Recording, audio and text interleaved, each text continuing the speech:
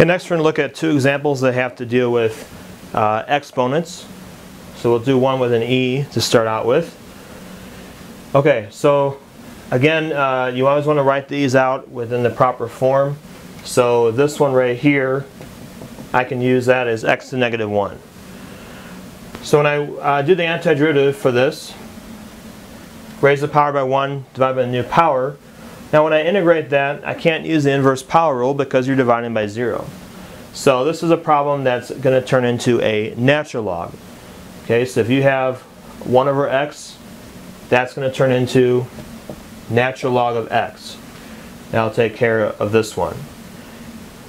I have minus 2, and I'm going to integrate e to the 2x. That's that one that involves the k value. It's going to be 1 over k, then e to the 2x. So I'm going to do 1 over 2 times e to the 2x. And that takes care of that antiderivative. It's going to go from 1 to 2. Let's do a simplifying step. Natural log of x minus e to the 2x. We're going 1 to 2. So we'll put in a 2 first. Natural log of 2 minus e to 2 times 2. And I have minus with a 1 put in there. Natural log of 1 minus e to the 2 times 1. Alright, so this is going to give us natural log of 2 minus e to the 4th.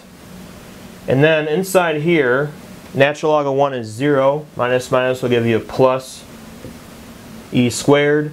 And then these are not like terms, so that would be as far as you can go with your answer. Here's another one that has an exponent.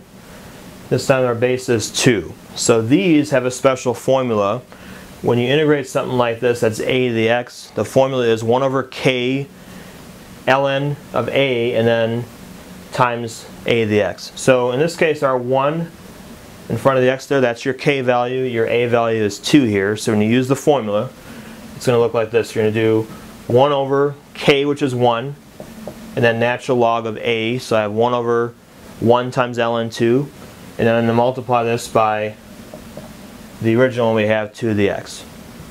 And then we're putting in our numbers from negative 1 to 2. So I can write this all, make it one fraction, 2 to the x over ln 2. So I'm going to do 2 squared over natural log of 2. Then I have minus 2 negative 1 over natural log of 2. So we're going to simplify this. Get 4 on top over natural log of 2. This 2 here I'm going to put on the bottom. So I have 1 over 2 natural log of 2. And you could leave it like that, or if you'd like to get some common denominators, you can do that as well. If I multiply top and bottom by 2, then I get 8 minus 1, which means I could also write this as 7 over 2 natural log of 2. And at any rate, you don't want to change this into a decimal. You want to keep it here in terms of natural logs because usually they want the exact answer for these.